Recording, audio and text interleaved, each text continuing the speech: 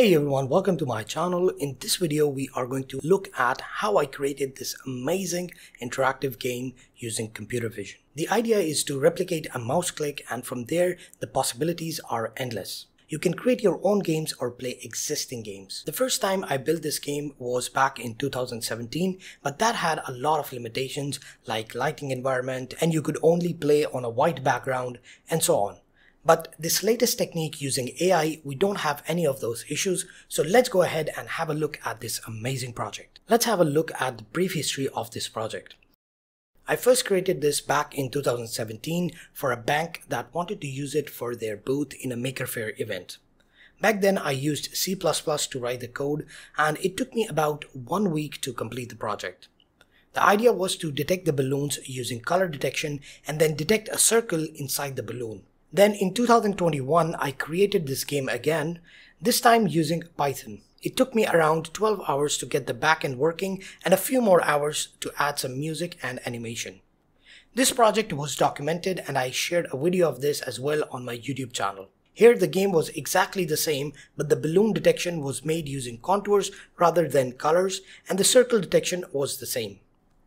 Now this worked well, but it had 3 major flaws. One was that you cannot change the game or the design. So it had to have a white background and the same shape of the balloons so that they would be easy to detect. Second were the shadows.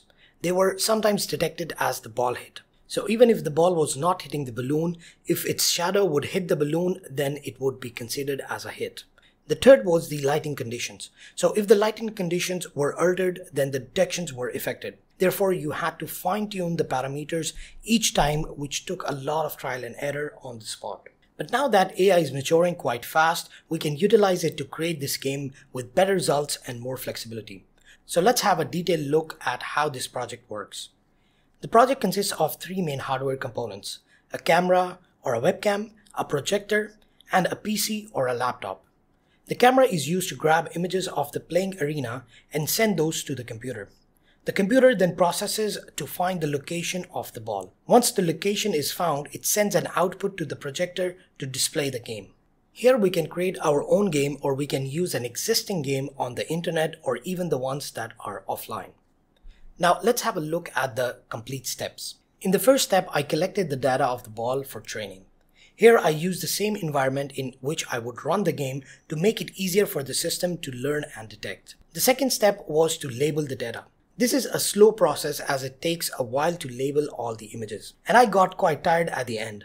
But you can always hire someone to do it for you as well. I actually watched the Spider-Man 1 while labeling, and by the time I finished, it was done. The next step is to train the model. Here I finally took some rest after all the labeling, and the training took about 2 hours to complete, and the model was now ready. Step number 4 was the moment of truth. So I tried the model, and to my surprise, it worked very well. The locations were detected with good accuracy, but still there was an issue with missing detections. So I changed some parameters and retrained the model, and after a few attempts saw some significant improvement in the results. Now, in order to use our ball at the hit point, we had to know where the projector is projecting. To get the complete area of the project and to remove any angles that might be in the camera feed, I created a calibration script. This script has to run only when the camera is fixed for the first time. Now was the fun part, creating some games. I decided to create a single script that would contain 4 different modes. The first mode is drawing circles where the ball hits. This is the most simple one and can be used for testing if the environment changes. The second mode is drawing an image where the ball hits. The idea is to import a PNG image with transparent background and overlay it where the ball hits. To demo this, I used a crack image to show that the hit of the ball is causing the wall to crack. Mode 3 is a football game created within the OpenCV environment. Here we have a goal and a target region. You can use your hands or your legs to hit the target. Once the target is hit, it moves to a new location and the hit is counted as well. This type of games are very easy to make using OpenCV.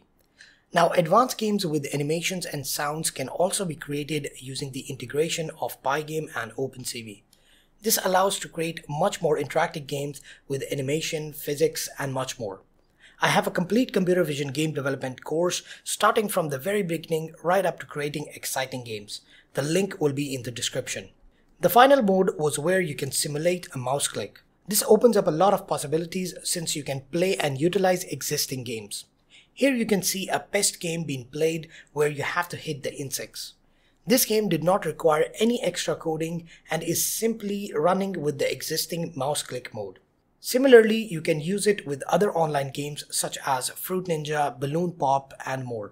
This whole project took me about 3 days to complete. I have created this as a simple project on our website with all the details on how to create this project, including the files, code, and explanation of the code as well. It will take you from the very beginning right up to creating this complete project. And you don't have to be an expert to follow. It is designed for beginners. If you like my channel and would like to support it, then you can purchase this project from our website.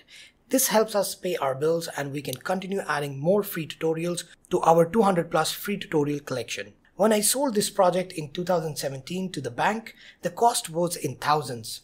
But don't worry, you can get this in just a few dollars. This project includes all the details, including how many images to take for the training process, which model to choose, and the parameters to get better results in the training, and how to set up the projector and the camera, and much more. So this is it for today's video. I hope you have learned something new. If you liked the video, give it a thumbs up. If you loved it, share it with your friends, and I will see you in the next one.